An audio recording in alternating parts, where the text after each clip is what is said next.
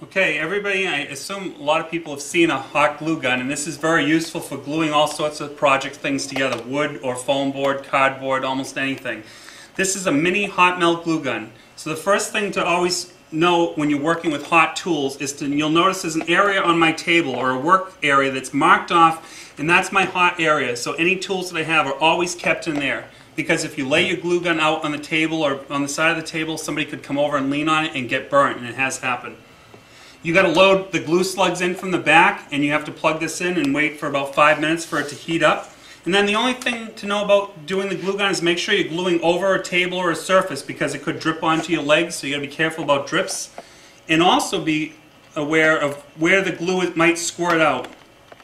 So if I was doing a bead of glue here, be careful how you hold the parts when you hold them together. When I push it together, I want to hold my fingers up, so when the glue squirts out, it doesn't squirt on top of my fingers. You can cut. So